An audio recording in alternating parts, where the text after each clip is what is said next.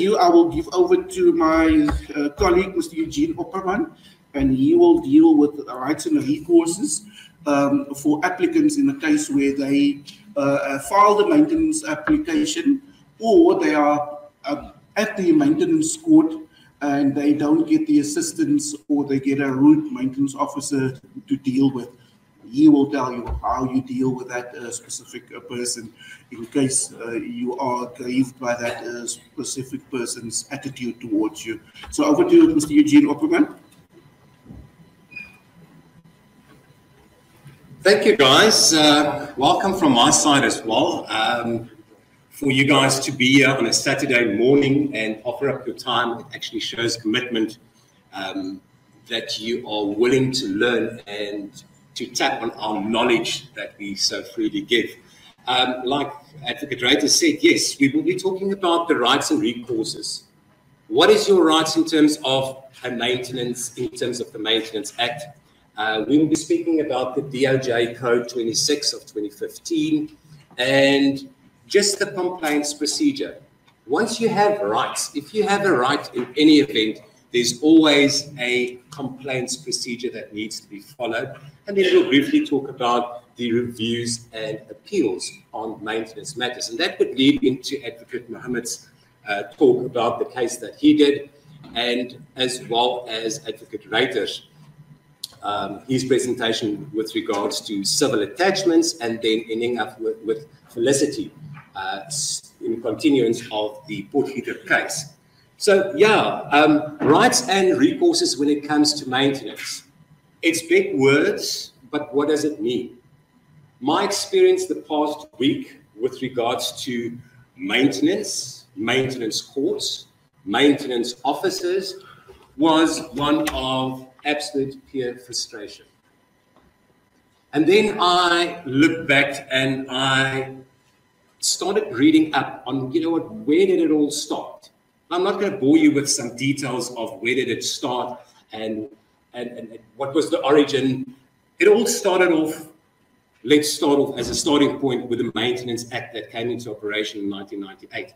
And soon afterwards, there was a case of Ballantyne versus Ballantyne. And in that court case, and that was just after this miraculous Maintenance Act was enforced or enacted, where the court said that despite the good intentions embodied in the Maintenance Act, logistical difficulties in maintenance courts mean that the maintenance system does not function properly or not effectively.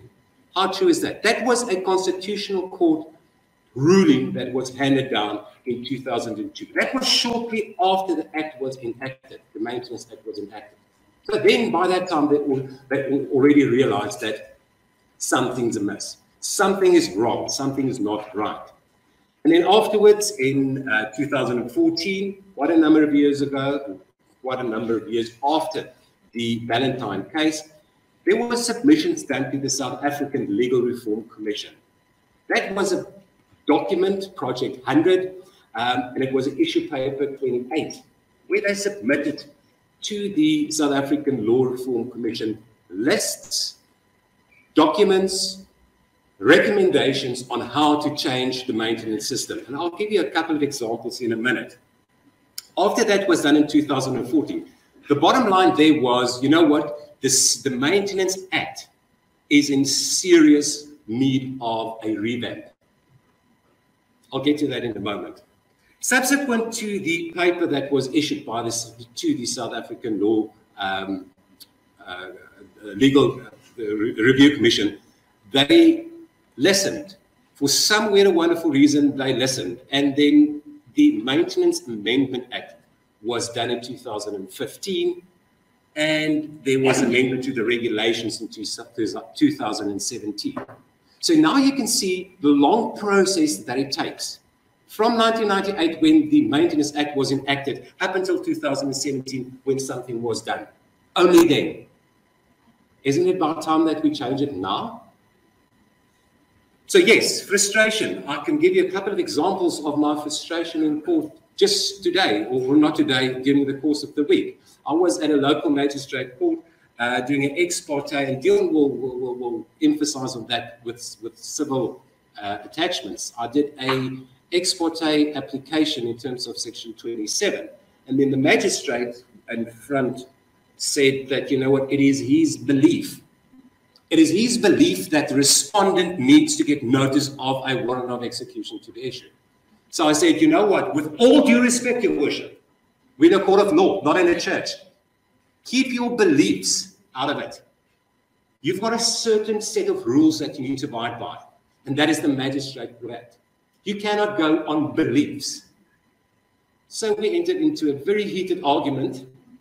I'm accustomed to screaming at people in court, be it a magistrate, be it a maintenance officer, be it opposing parties or whatever. So I can raise my voice and I can get quite passionate because I am. You know what he said? He said, you know what, that's it. So I referred him to a case that popped up and was ruled upon 3 weeks ago, where the High Court actually said in the VDB case, where it said that, you know what, it could be done. And the magistrate looked at me and he said, but you know what, if you know so much about maintenance, why don't you become a maintenance officer? I nearly lost it. I nearly lost it. That was our frustration. Then I also have a Facebook group, same as Felicity, and we have a WhatsApp group and everything, and we attend to the queries of people, of mothers standing in a queue, waiting to be helped at certain courts. And you know what? They're not. They don't get any joy. Poor Advocate Raiders is sitting at 10 o'clock at night, 11 o'clock at night, sometimes 2 o'clock in the morning, and he answers WhatsApp messages, trying to assist people, just because the system is not working. So frustration, yes, absolutely. In the paper that was issued to the South African Commission in 2014, some of that, I just want to highlight a couple of things that they discussed there. Number one, they said they should be investigating Saturday courts for maintenance and other related matters. Hallelujah. Isn't that a brilliant idea? But you know what? What has been done since 2014? Nothing. Nothing. We still don't have courts on Saturdays. We still don't attend to people after hours. Urgent cases, we still don't do that. Introduction of mediation services for maintenance matters. Has that been done? No. Facilitating skills training for maintenance, line managers and frontline personnel. Has that been happening? No. We still get rude people.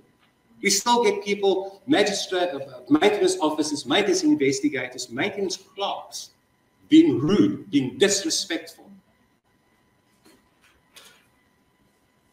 Appointing of additional maintenance investigators over a period of 3 years. Not one was appointed. Not one. Why? Because the government doesn't have money. They don't have money, but they've got 22 million to spend on a flag.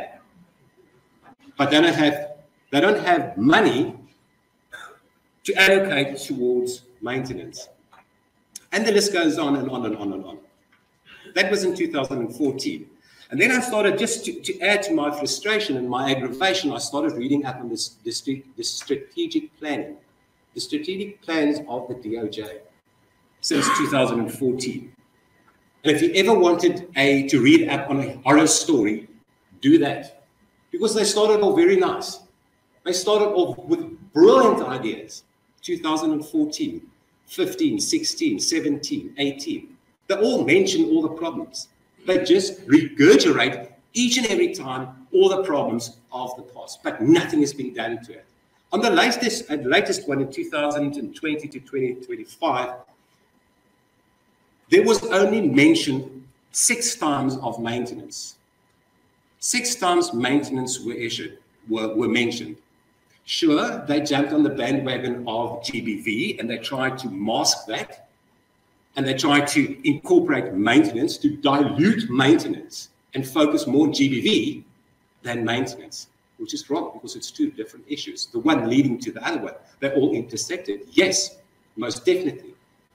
But don't try and dilute it from a GBV side. On the strategic plan in 2020 to 2025, this was quite interesting, where they said that maintenance and other issues related to children are of a major interest to the department. Right? While major improvements have been done in the process related to maintenance applications, the department plans to improve speed and efficiency in finalizing maintenance orders. Really? Really?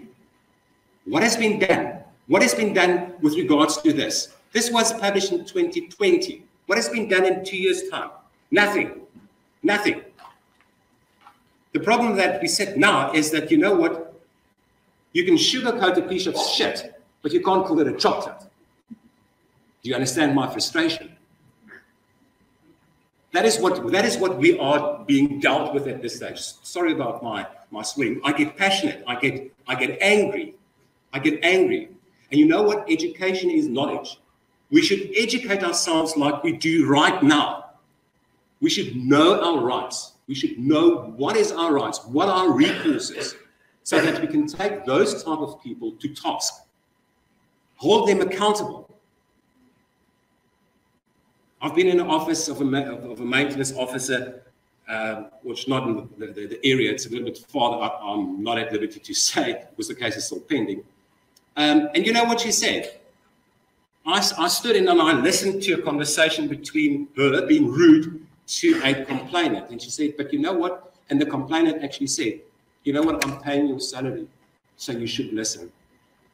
Okay, the comeback on that was, you know what? You pay my salary, I'm due for an increase. Okay. So that didn't work out quite well. But that is the mentality that we have at this stage in the courts. And that's totally wrong. Totally wrong. So what is the action plan? We do have activists, a lot, fighting for maintenance, fighting for children's rights, fighting for rights of mothers. That's on the one side, and they should take on government. But to take on government is like fighting with both hands tied behind your back. The other way that we could do it, we should have a two-pronged approach, from the bottom up and from the top down. From the bottom up is the normal public. It is you and I. It is the attorneys. It is the complainants. We need to know our rights so that we can tell the maintenance officer, and we will be able to stand up and tell the magistrate, you know what, I do not agree. I do not agree with this ruling because this is the law. This is what the DOJ code says. This is what the regulations say, so that you can stand up on your rights. And as soon as you do that, they start backing off and say, but you know what, listen, you know what you're talking about. That is what we need to do. We are in the process, childmaintenance.org.za, we are in the process of creating a complaints forum where complaints could be submitted via the portal directly to courts. My aim, my personal goal for the end of this year is to have 80,000 complaints. I don't want to print it out in 27 boxes. I don't want to dump it at Parliament. I'm going to tell them, listen, you attend to these queries now because you're not doing anything. That is the goal. That is the goal that we want to do. So like I said, there's an action plan. Do it from the top, bottom, and to put strain and to put the responsibility on government to listen to the public. That is what we need to do. But it all starts with us being here, listening online, trying to educate ourselves so that we know what are our rights, what can we stand up for, and then proceed from there and make a change in your own case for that to go further. There's a couple of basic rights. You've got your first generation rights. Those are the rights that actually protect us, the public, from the abuse of the state or other powerful entities. And those are freedom of association, freedom of speech, freedom of religion. Those are the first generation rights. Then you also have the second generation rights, which are also called the positive rights. Those are the socio-economic rights, which requires the state to provide something. Examples of that would be the right to healthcare, sufficient food and water, right to education, right to access to courts, and so forth. And then we look at Section 28 of the Constitution. Maintenance, although it is a gender neutral format. Because in layman's terms, we say that we talk about the applicant or the complainant as the mother, because about 98% of it is so. The mother is the complainant. But it is gender neutral, because I also have clients that are dads wanting to claim maintenance from the mother. It happens. It happens. Paramount to all of this is the best interest of the child. It is all about the rights of the child, which is found in Section 28 of the Constitution. And the child has certain rights. We're talking about rights. We're talking about rights of you as a parent or the parent. But there's also the rights of the child. And the child has a right to family care or parental care, basic nutrition, shelter, healthcare services, and to be protected from neglect and malnutrition. Those are all the rights that the children have. It is also contained in a statutory provision in terms of Section 15 of the Maintenance Act. So that the legislator actually went further and he said, but you know what, apart from the basic right that you have in terms of the Constitution, it's also enacted into Section 15 of the Maintenance Act, where it says that a maintenance order could be obtained for the maintenance of a child, and it is directed to the enforcement of the common law duty of the father. The father has a common law duty to support his offspring. If he likes it or not, that's his common law duty. And then subsection 2 says that, you know what, this basic rights of this child includes proper living and upbringing, and includes the provision of food, clothing, accommodation, medical care, and education. It's not something that you have to beg for. It is not something that you have to stand in a queue for months on end at a magistrate court begging to be helped. This is your right. This is what you can expect. This is what you can put in your complaint as the basis of your complaint. So like I said, once you have certain rights, you also have a complaints procedure, because you need to enforce your right. And there's a clear distinction between a legal recourse and a non-legal recourse. What is meant by that? One should remember that the judiciary, the magistrate or the judge listening to your matter, is exercising a judicial discretion in terms of the law. And that is protected in the Constitution, the unbiasedness of the courts. So we have to distinguish between what is done in court and what is done outside court. So there's a process that the maintenance officer follows, the maintenance investigator, the maintenance clerk. That's separate from the orders that the magistrate gives. And your recourse and your rights of complaint differs between the two. So there should always be a clear distinction about things that happen outside of court and things that happen inside of court. Just bear that in mind. We'll come back to that now. Now, let's talk about the process of complaints. You'll find at all magistrate courts, there are boards put up like this on the slideshow. And it indicates the court manager, the area court manager, the director of the court operations, and also the regional head. I would urge people listening online, people sitting here, if you have a maintenance matter pending, the first thing that you should do is take a photo of that. Take a photo of that board, because I can guarantee you at one stage you'll need it. Take a photo thereof. Take your cell phone, take it out, take a photo. We are busy compiling a database of all this information countrywide. And that also links up to our complaints procedure. We would ask you guys to WhatsApp that photo to this number there, or to email the photo thereof to info@childmaintenance.org.za. The reason for that is so that we don't have to contact each and every court again to duplicate that, so that we expedite the process. So if you do have that, or if you're attending to court, if you need to be in court during the course of the week, please do that. Send it through to us. we'll attend to that. So what is the complaints procedure? Now you're at the magistrate court. What is your first recourse? You need a format or a way to complain.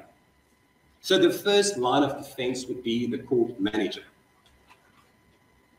That is the person responsible for the general workings of the court, and it's basically an administrative post. If you do not get any joy from the court manager, you can escalate the matter to the area court manager. No joy there, then send it through to the regional head. If you still don't have any joy there after a period of time, then you can send it through to the national office, the complaints manager at the Department of Justice. Or you can employ the services or ask for the intervention from the public protector. Now, a while ago, we started off by making available a portal where that you can lodge your complaint directly to the public protector. They were inundated with complaints.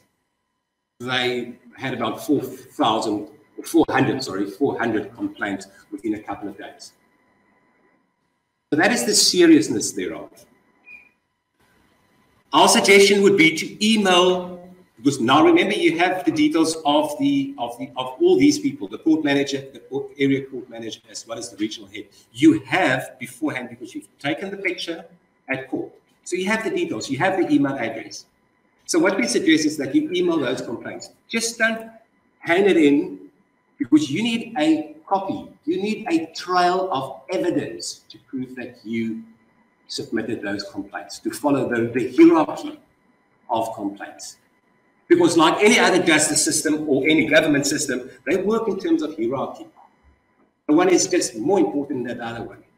They all get the paycheck from high above, but they just feel in terms of the hierarchy. And I've been there. I've been in the Department of Justice or against justice. I've been there.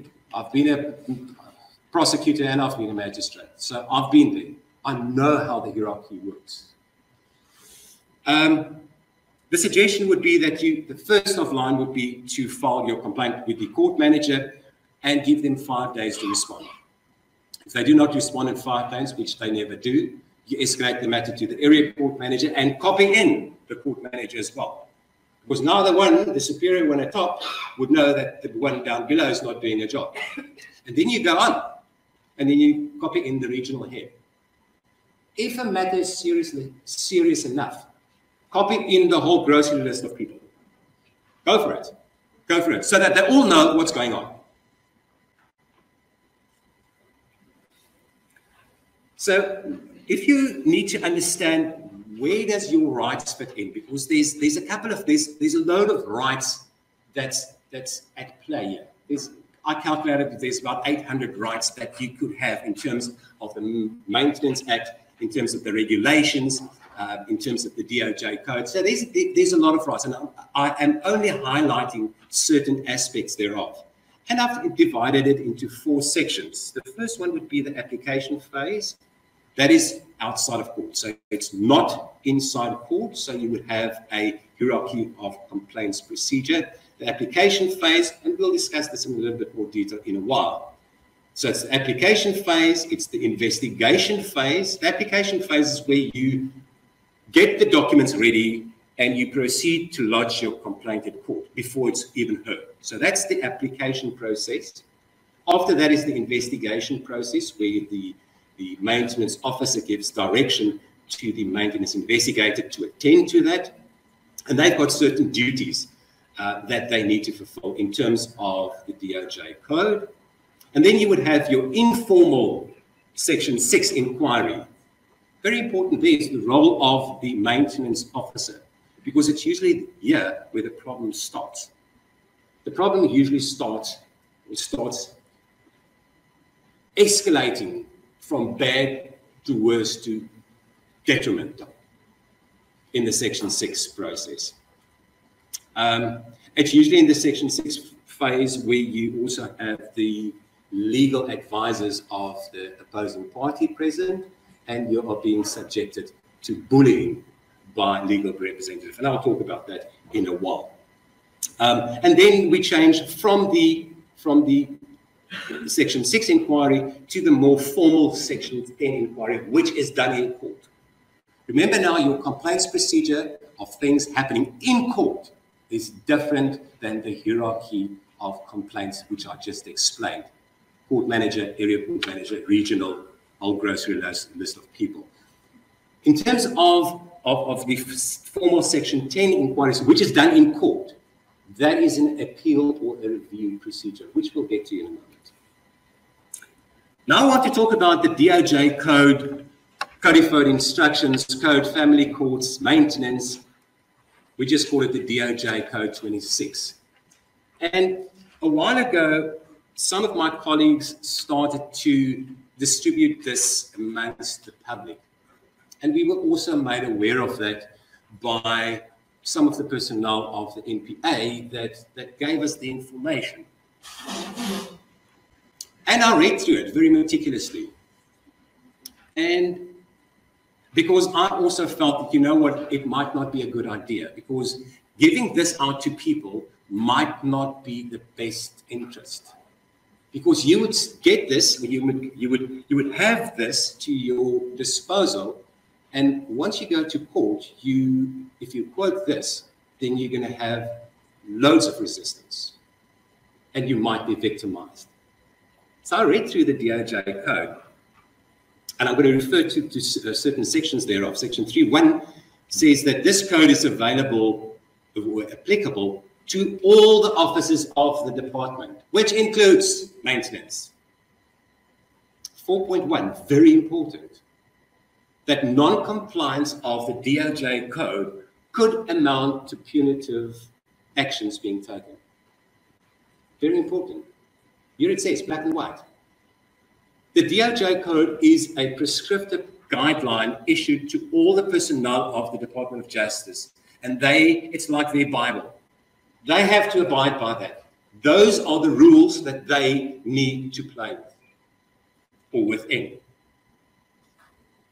Section 6.1 thereof says that a hard copy must be in the library at the courts, and the maintenance officer and the maintenance clerk should also have a copy thereof. You know that 90% of the courts that I've attended to, and I asked them, do you have a copy of the DOJ code? I just want to make sure of something. They don't even know what it is, but they were appointed by the DOJ. They signed that, they read it, so we can keep them to it. And then very important, Section 6.1, where it says that, you know what, the DOJ code does not contain any confidential instructions and is accessible to everybody who might have an interest in that. Wonderful words.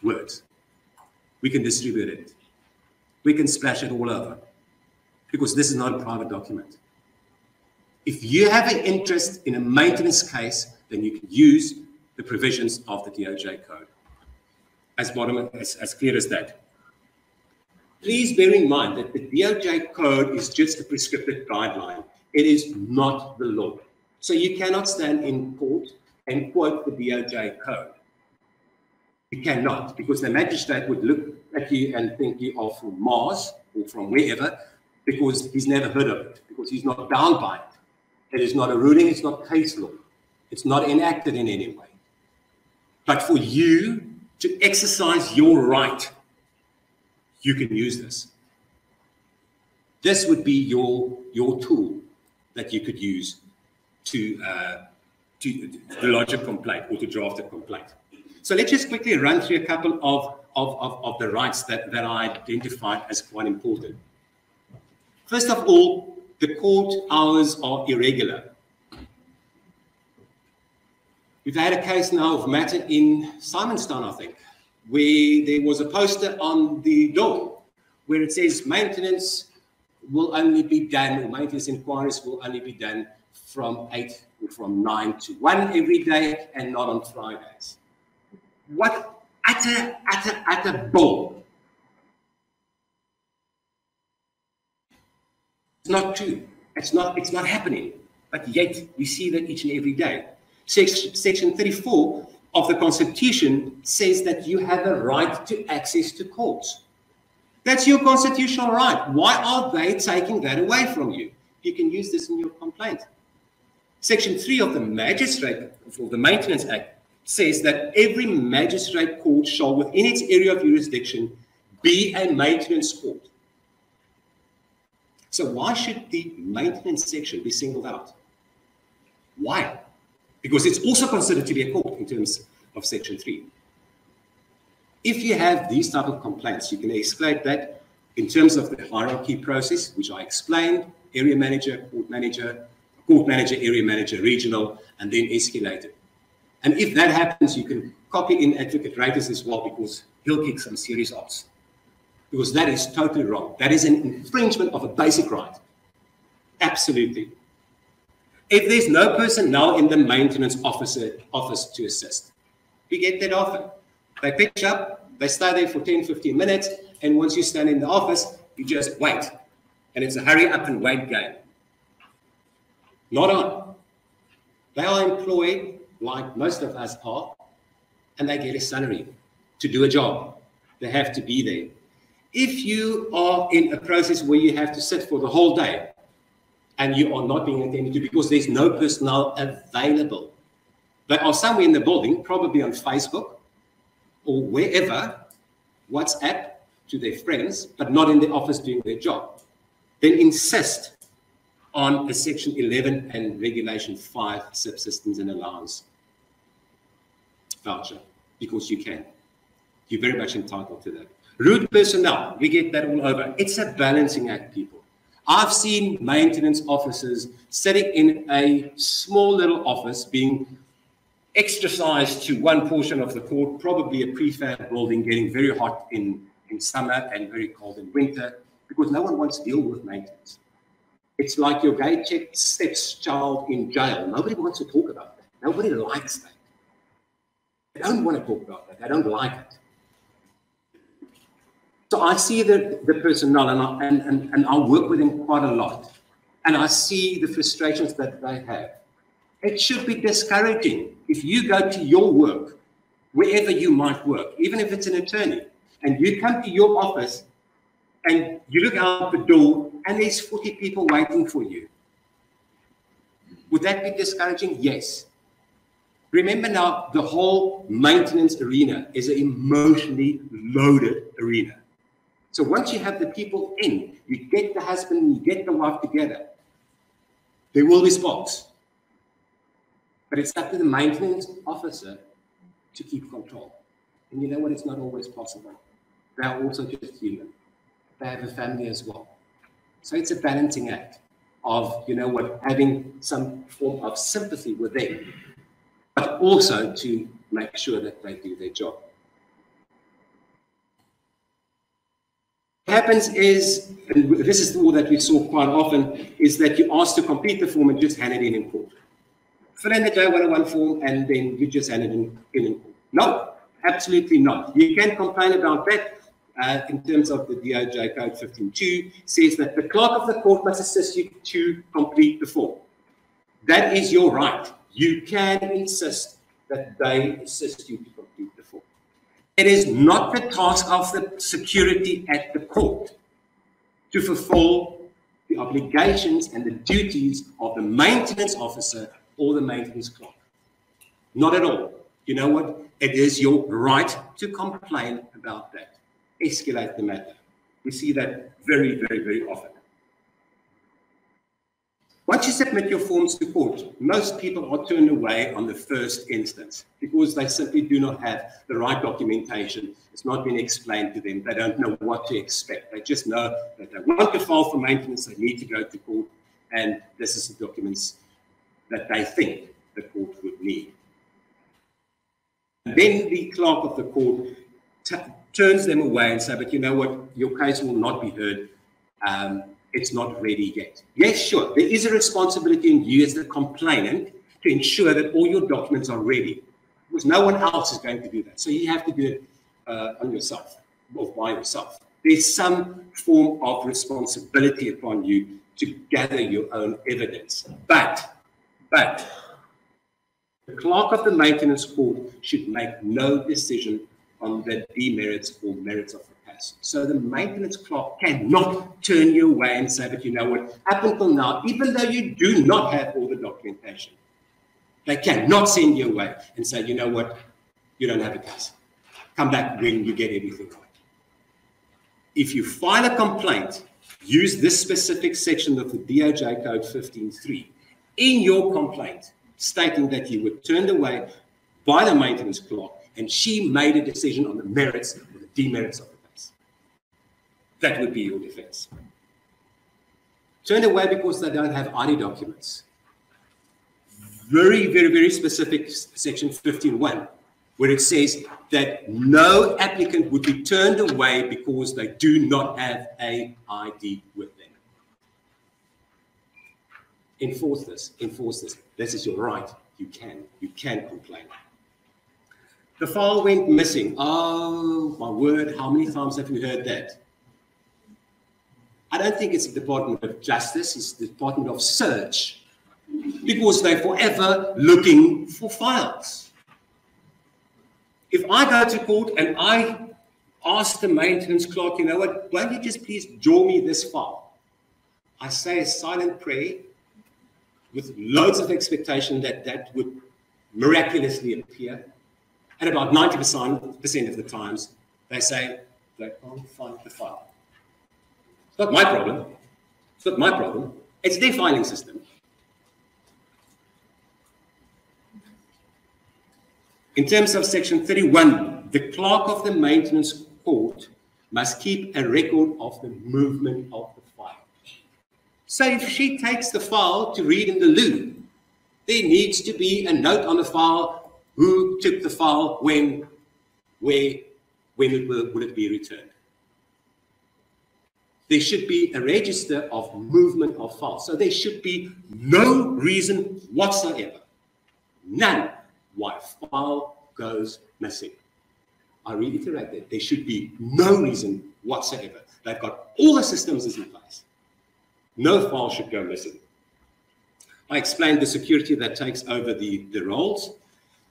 Now we come to the investigation phase. We spoke about the application phase. Now we come to the investigation phase. The duties of the maintenance officer. What happens quite often is that all the documents are submitted to court or to the maintenance officer, and you expect a date at a later stage. Okay. And then you expect a date at a later stage.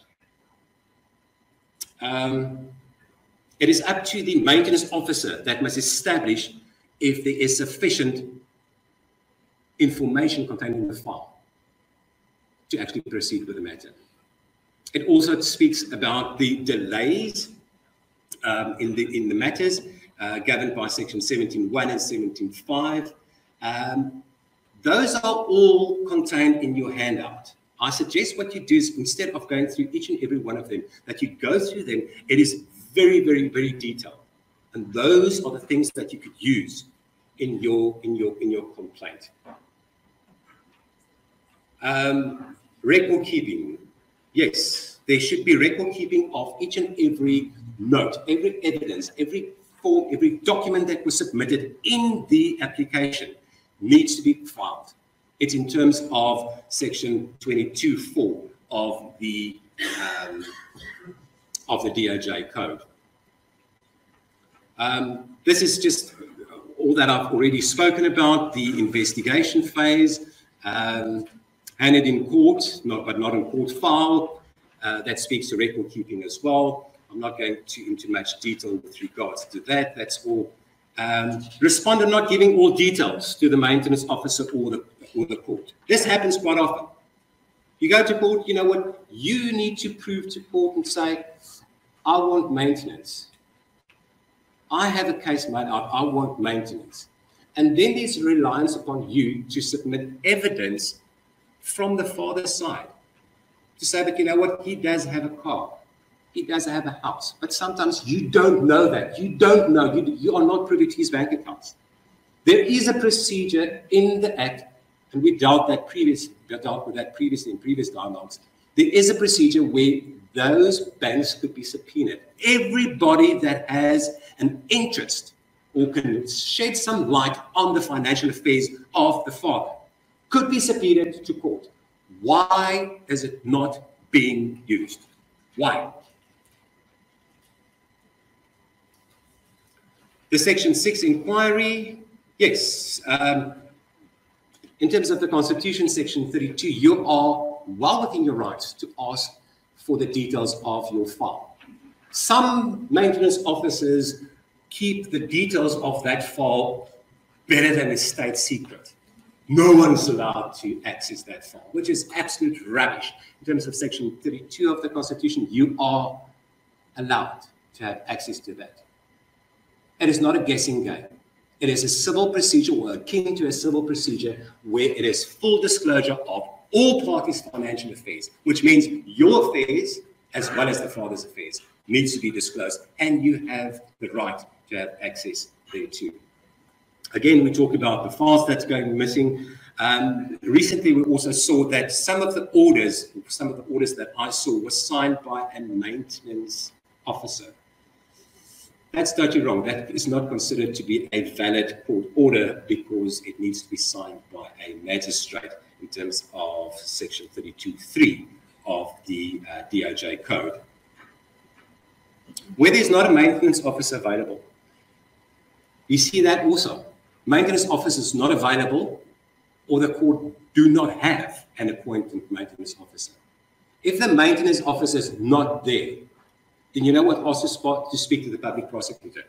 Because the public prosecutor, in terms of Section 4(1), is deemed to be a maintenance officer. So you're allowed to do that. That's one of your rights. I'm not going into detail with this. This is just about the arguments that a respondent might have other children, so he cannot afford that. Section 15(4) of the Maintenance Act clearly says that one child does not take preference over another. These are all in the handouts, and I would suggest that you read through this and you use that for your complaints procedure. Then we come to the formal, we're nearly finished, the formal Section 10 phase, the failure to appear by the respondent after being served properly. If the matter was set down, it was properly served in terms of the DOJ Code 26, and it was properly served, the maintenance officer in terms of Section 20, or portion 26(3) of the DOJ Code must ensure that the method of the service was written on the documents, on the file. So they should say, you know what, it was done by WhatsApp, it was done by fax, it was done by the sheriff, it was done by the police. So there should be a note. So you would know where's your file right through the whole process.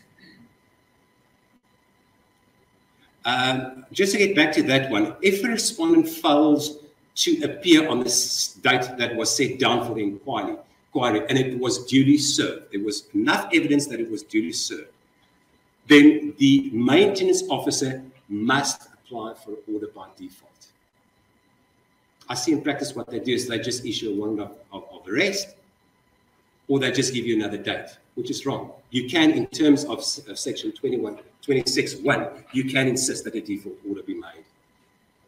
Returns of service is a long list of rights that you have, and I would suggest that you read through that. That's contained in Section 31(1) to 31(8) of the DOJ Code. I'm not going through that. Now we get to the formal phase, the Section 10 inquiry, which is in court. Remember now, like I said, if it's in court, then your only recourse there would be a review or an appeal. Section 18(1) of the Maintenance Act says that if in a maintenance matter, any person is unsatisfied, then he could appeal the matter. That's Section 25, sorry. Then the matter could be taken on appeal. Transfer of files we also have a problem with. There's certain provisions in the DOJ Code that you would need to be notified, and the procedure that needs to be followed once you transfer a file from one jurisdiction to the other. Please read this, because we see that quite often, and people are still frustrated because they don't know. Files take 6-8 months A dove takes 4 days, but why should the postal service take 9 months? I mean, it's ridiculous. This is the portion then that you could use in your complaint.